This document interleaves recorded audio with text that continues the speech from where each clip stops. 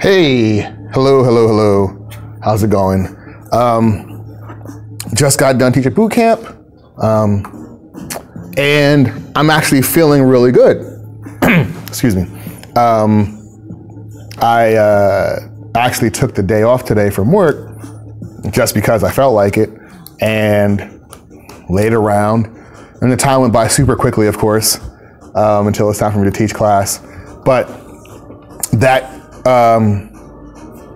just inspired what I wanted to talk about. Sorry, about to eat. Got myself a Wawa salad here. I can go into nutrition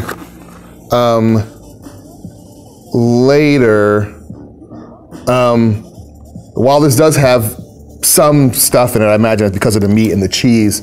It's a bit processed.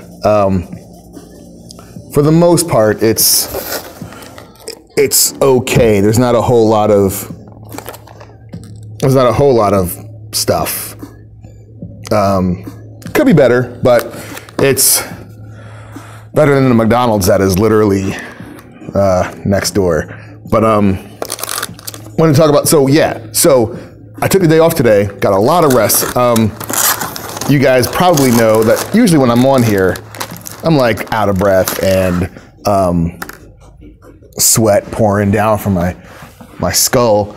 But it just brings me to the point that you do have to give yourself time to rest.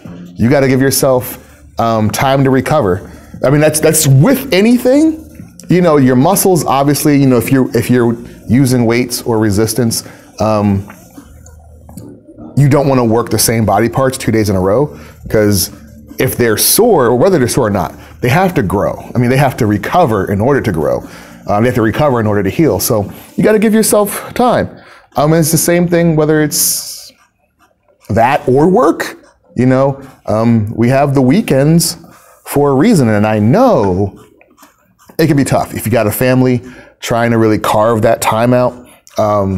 You know, for a lot of us, our days off, our weekends or whatever, simply become the days where we do the work that we couldn't do during the work week. It becomes laundry day and grocery day and Walmart day and, you know, soccer meet and wrestling meet day. You know, I get it, but you still got to take care of you, and you're worth it. You are worth taking care of yourself. You're worth getting a day off, worth getting a break. The world will still go on. You know, your family will adapt, or hopefully they should. You know, you can carve out some time for you. Even if, you know, it doesn't have to be on the beach. Sometimes, you know, I can tell you that almost every day when I drive home, you know, I sit in the car right outside my house before I go in, just sort of decompressing, relaxing, which is, there's some study, and I really can't quote it, so pardon me if this is off a little bit.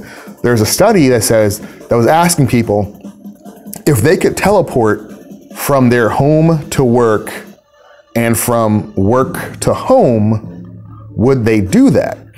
And it was the majority, like by a considerable margin, said no, because they need that time between home and work, between work and home, to either get ready for work or to decompress for work, so they can leave everything behind once they get in the door.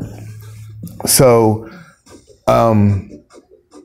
you've got to give yourself that. And you've got to also give if you have a family or a significant other, you have to give them that as well. I don't necessarily mean you have to give them break time. I mean, yeah, of course. I mean, they want their break time. But what I'm saying is you have to get your rest and your break time so that you can be recharged and energized and give whomever you're interacting with the best version of you. But you first, though. You first. So that's really all for today. Hope everybody's doing well. Take care of yourselves. See ya.